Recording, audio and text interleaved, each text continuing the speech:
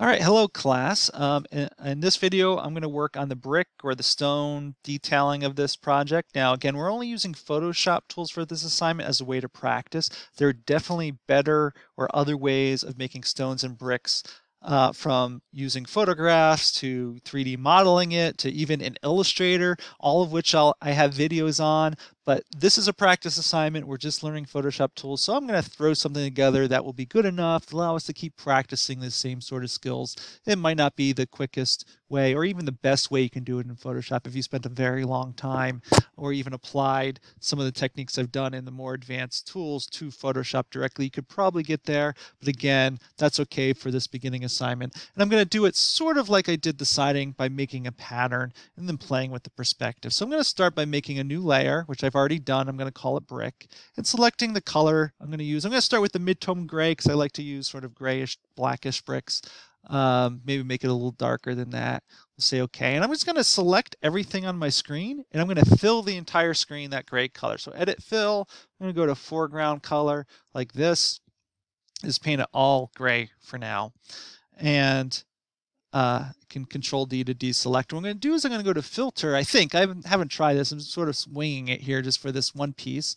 Go to filter gallery, and I'm going to go to texture. I think, and I'll go to crackle, and we can see it sort of makes a stone-like pattern, and we can play with the sizing and whatnot through these toggles. And I think I'm going to want to make them bigger, something like this.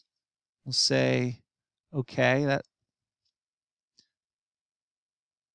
apply this across the entire field here. Okay. There we go. Probably could have made it bigger. We can see they're pretty small here.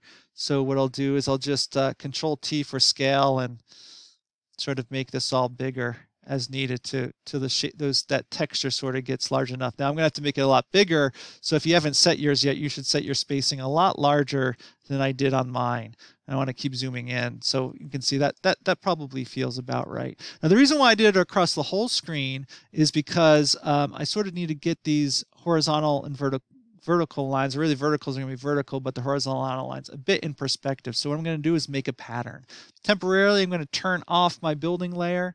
I'm going to select this entire area and go Edit, Define Pattern, and I'm going to say OK. And then I'm just going to delete. Oops, I deleted too much there. I'm going to turn back on my building. And actually, what I'm going to do is I don't really need to delete anything, do I? I can keep using this. I'm still going to need that pattern, so I'm going to do each step actually, because each piece is in sort of a different perspective. So I'm going to go Edit, Transform Perspective, and I'm going to go sort of make sure my midpoint's on my horizon line. If I need to go to scale, which I do in this case, transform scale, hold shift and pull up to pull it all up in there. And I can see it's hard to see my other lines, but when it sort of matches the perspective of the house, I'm going to need to go a little bit more. Oops, I'm in scale still. So let me go back to edit, and you can keep flipping back and forth, back to perspective, make this more in perspective. I might even cheat a little bit and pull that up just a little bit like that. I'm going to set this that way. Now, I'm going to temporarily turn off this brick layer. I've got the whole area. What I want to do is I just did this face here and this face here because those are going towards that perspective. So now I need to make sure I just have that area selected. So I'm going to go to my magic wand, which is right here. I'm going to click and hold and select magic wand. Again, make sure sample all layers is selected. And I'm going to select here. That gives me one piece. Now I want more than one piece, so I'm going to have to go to additive. So if yours is not selected right here, see where my cursor is?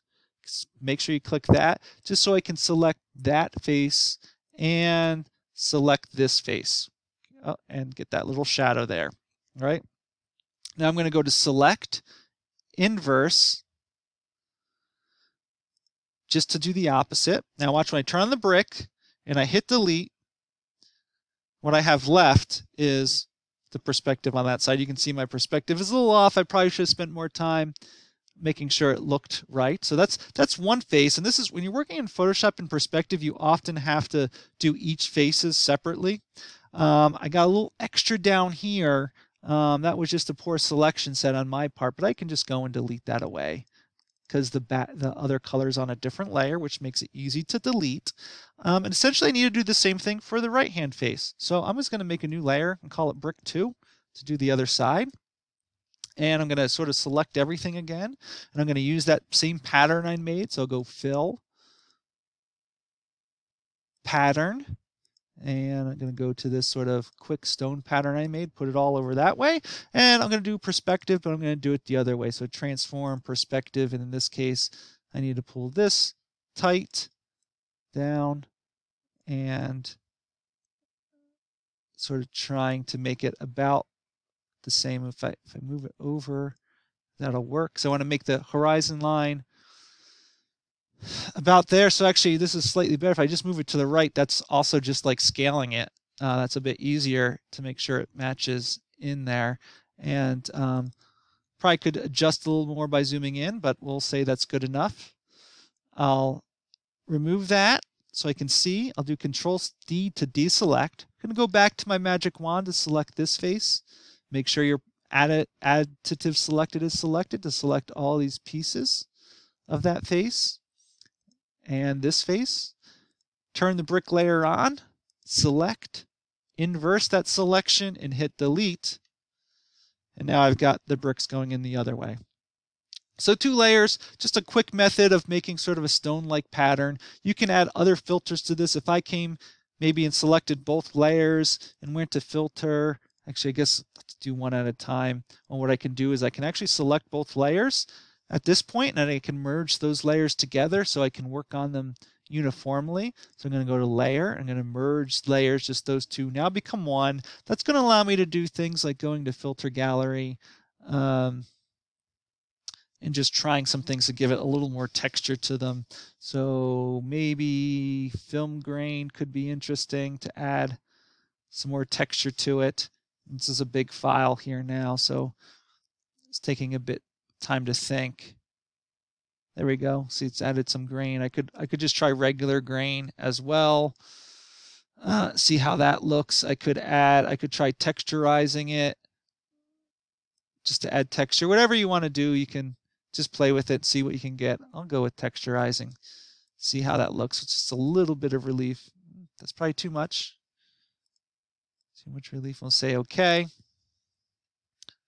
And see what you can do. Again, I don't think this particular setting is the most relevant for this assignment, but you know, you get something that feels like brick or stone in there. From zoomed out far away, it's actually not too bad, and we'll go with that. So good luck with that. I'll let that one be playing with. You can play with it a little bit, see what you can do going beyond this video.